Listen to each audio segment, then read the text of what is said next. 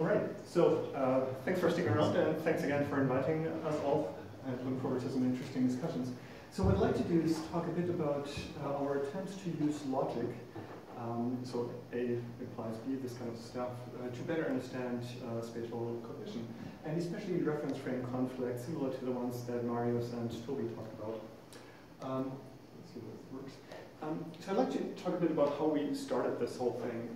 So what was our initial motivation and kind of wish list? So we started this at the Max Planck Institute, and we wanted to really build a framework that helped us understand what is going on with the potential causes of spatial orientation problems, especially in virtual reality where people get lost so easily. So we wanted to know what is going on there.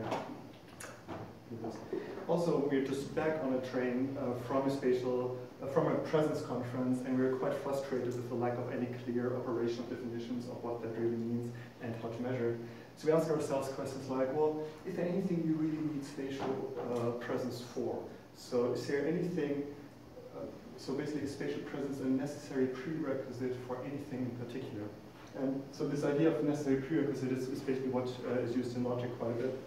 So one example we thought of was, well, you probably wouldn't have any fear of height in virtual reality unless you really are fully immersed and you're no longer aware of the physical environment. Otherwise, you might not really encounter fear of height.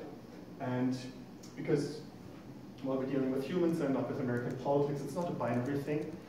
So we think more of fuzzy logic. So basically, the more spatial presence is inferred, the more fear of height should also be inherent in virtual reality. And then we can kind of build up a logical chain. For example, we propose that spatial presence implies that there's basically not much of a reference frame conflict going on between what you're, for example, simulating in virtual reality and where you're physically at. So no concurrent egocentric reference frame conflicts like the ones that Marius might have mentioned. Also, we wanted, given that we're in spatial cognition, we wanted to build a tool or a visual representation that really facilitates, supports visual spatial thinking and human reasoning, and also creates testable prediction hypotheses.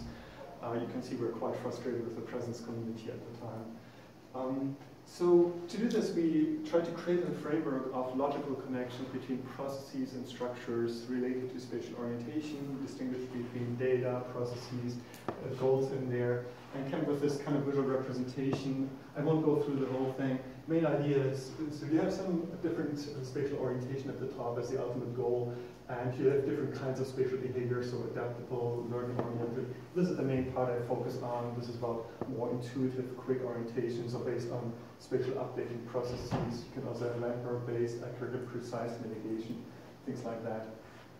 So, just as an example, so the whole landmark navigation branch here, so for piloting probably, for example, you necessarily need to be able to identify some kind of objects that you have in your landmark memory. You need to be able to localize them, otherwise this just won't work. For spatial updating, it's kind of similar to this side. So in order to do continuous spatial updating, you obviously need to perceive self-motion and then integrate this. For this to happen, you have to have some kind of motion perception. For this to have, you have to have also spatial perception. But in addition, there's other parts. For what we propose is that spatial presence and immersion is a necessary prerequisite for you to really tap into these automatized low cognitive load processes like automatic spatial updating. And spatial updating will only happen if this kind of consistency check between concurrent reference frame gives a green light, basically. So it tells you there's a strong conflict between where you're physically at and what you're supposed to imagine or what virtual reality is doing. Then you won't be very present. This will interfere with continuous spatial updating. And similar with also with this instantaneous or instant-based spatial updating. What we mean by that is, let me give you an example. So if you fall asleep as a passenger in a car, you wake up, you recognize the space, almost immediately, as soon as you recognize it, it kind of forcefully re-anchors you to that point. And there's hardly anything you can do about it. As soon as you recognize it, it's there. Because there isn't much interference going on, because there wasn't really too much of a prior spatial representation. And then virtual reality can have a similar thing, basically. So for this kind of instant-based or instantaneous spatial update, again, you have the localization branch, so you need to identify and localize landmarks, and you need to be spatially present in it. So I'd like to talk a little bit more about what is going on in this reference frame. So it's all kind of pictorial and iconic, but I guess that's just closer to the way of thinking. So if this is kind of all box for short-term spatial memory or spatial working memory, the usual limited capacity transient representation, then we have some kind of embodied representation that could be the automatically activated sensory motor representation that especially Marius talked about in his experiment there. But you could have additional representations. This could be an imagined representation if an imagined task, or a mediated embodied representation like in virtual reality or other media. And of course, if you deal with multiple representation, there might be a cost in just maintaining these or switching attention between these different reference frames. The thing I'd like to focus on mostly here is this specific conflict between two embodied representation in working memory.